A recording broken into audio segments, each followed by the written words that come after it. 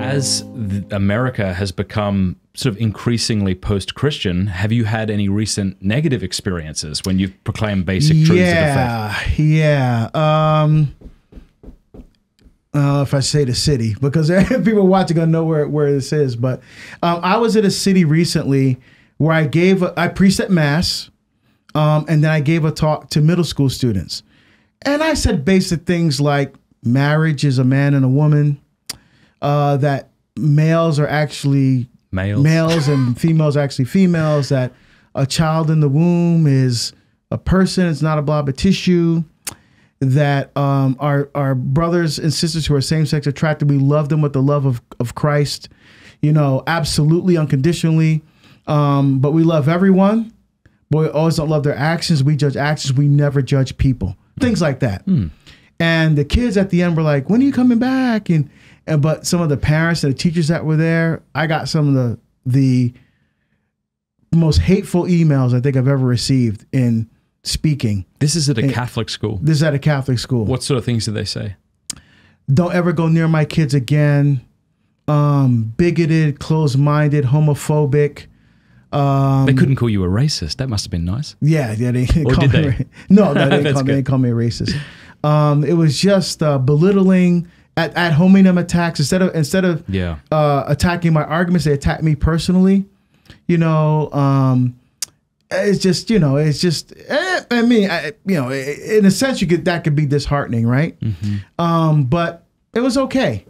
How did the head of the school or the leaders of the school respond, presumably? No, nothing. I didn't hear anything from them. I still haven't heard anything Were they happy that you said basic truths, or do you think they were? Well, I think they were polite and thanking me for being there, but I think they were like, uh-oh, we didn't expect this. Because, and I found out later that Jason Everett was also there and also did not get a nice, so we should have told me this before. I would have called Jason, Jace, what's up, man? Am I stepping into a lion's den here? And that's, he was warned not to say this and not to say this. And he was like, wait, what? So did he say it anyway? He did, but I think he nuanced it in a way, still pissed some people off, but I think he nuanced it in a way that, that was more appealing. I mean, if I would have known that ahead of time, I still would have spoke the truth in love. But you would have massaged it a little. I would have massaged it a little bit better. Not to deny the truth, not to speak the truth in love. And that's what I thought I did. But I did it in a passionate way, in my style, and they thought I was angry. They thought I was attacking. I'm like, no, what? The kids understood what I was saying. The kids got it. Kids were smart enough. Yeah, and they weren't the ones that pushed back. It was the parents and some of the teachers there. Because I noticed during Mass, a lot of teachers didn't receive communion. I said, oh, they must not be Catholic or state of mortal sin or something. But I learned later that that the vast majority of the teachers are not Catholic at that school. And so there was a lot of pushback on what I had to say because they're not really teaching the Catholic faith.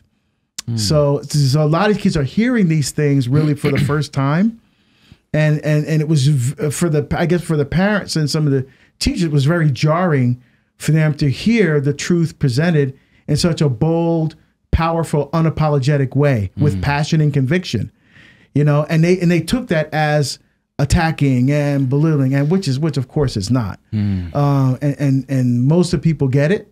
And I've been criticized, but people don't like my style. I'm like, well, then go see someone else. I'm not going to change because you don't like my style. I'm being honest to who I am. I love being Catholic. I am passionate about being Catholic. I'm not afraid to share that and to show that. No, I think that's great. When you start editing your personality to make yourself acceptable to all comers, you end up as interesting as dentist art. You're not offensive, you're also not interesting, and you've said nothing helpful.